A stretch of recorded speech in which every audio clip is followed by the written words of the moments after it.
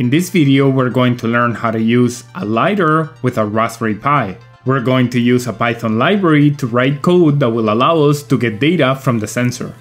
Once we're able to get distance measurements from the LiDAR, we're going to use additional Python libraries that will allow us to visualize the data in the browser. Specifically, we'll run a web server that will use Websockets to send data back to a client. Finally, we'll learn how to use threads so that this process happens continuously and the data is updated in the client as fast as possible.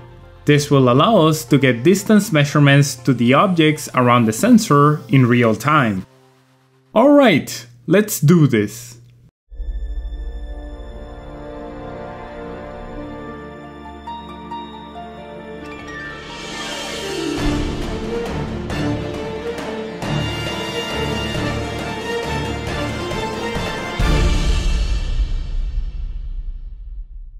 For this video, I'm going to be using a Raspberry Pi 4, a MicroSD card that we flashed with the Raspbian operating system in a different video, the relatively inexpensive YDLIDAR X4. It comes with a driver board and a USB cable for a power supply.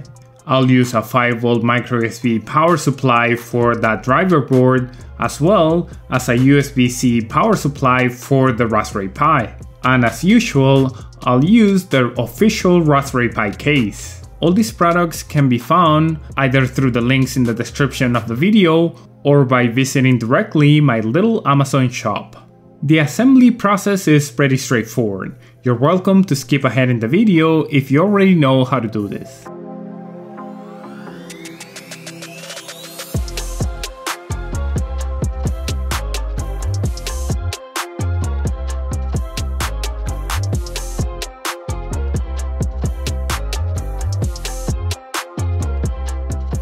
With everything connected, as I've shown in other videos, I'll establish an SSH connection onto the Raspbian operating system running on the Raspberry Pi.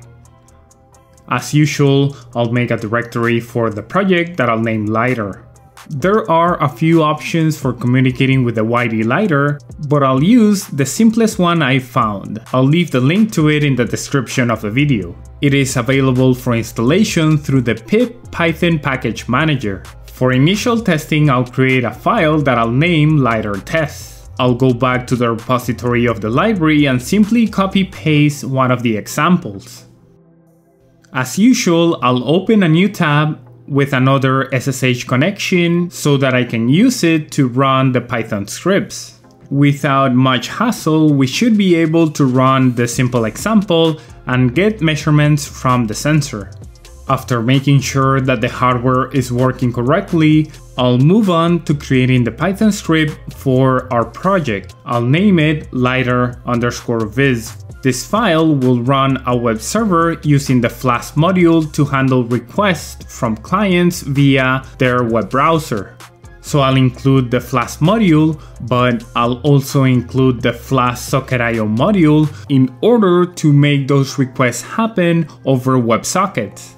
I've covered WebSockets extensively in a couple of other videos and you can find the links in the description. As we've done in other videos, I'll create a Flask instance as well as a socket.io instance for it. I'll create a top-level route where the exchange of data will occur. As usual, the server will send an HTML file to the client. The file itself I'll create in a templates directory, and for now it'll just include some basic HTML elements. I'll then add the WebSocket events. The first one I'll arbitrarily name my event. For now, any data that it receives, it'll print it out to the terminal. I'll assume that the data is packaged under a key that is named data. As it's typical, I'll also handle the default WebSocket events, connect and disconnect. Whenever a WebSocket client is connected, I'll simply send a response back under the event RSP with the key value pair status connected. When a client disconnects, I'll simply print out client disconnected to the terminal.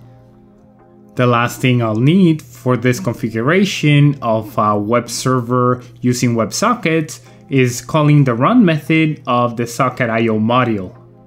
With that done, I'll go back to the HTML file that is sent to the client to include a little bit of JavaScript that will allow the client to establish a WebSocket connection with the server.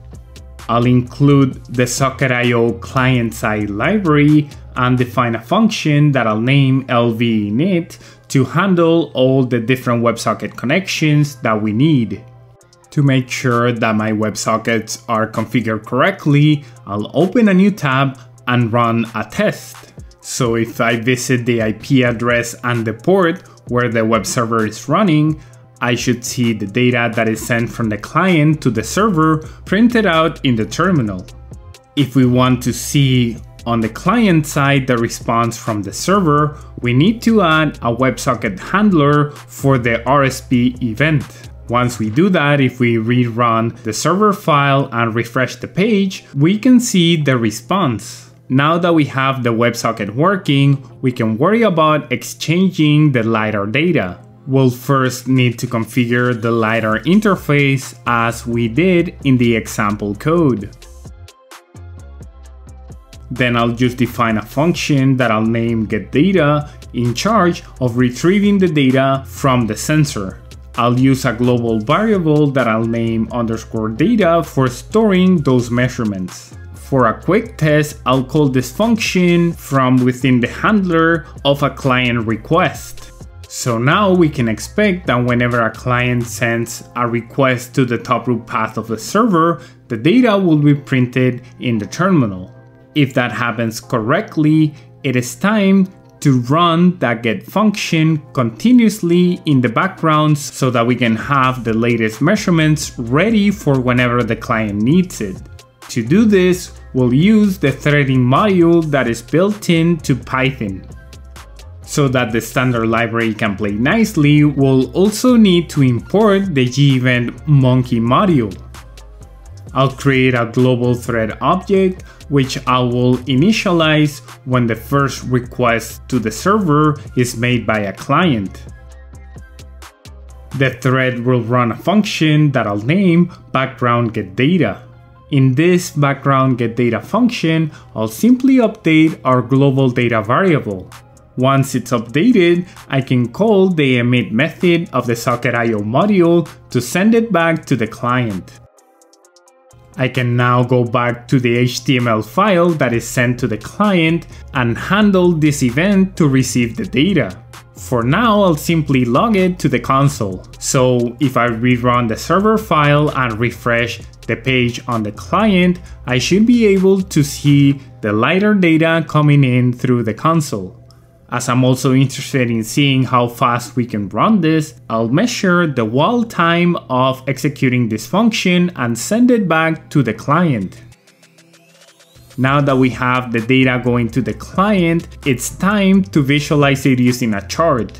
I'll use the D3.js library to do so. I'll create a couple of HTML objects to display the data that is being sent from the server, configure the D3 plot using JavaScript, and format the data in a way that's compatible with plotting it using the plotly library.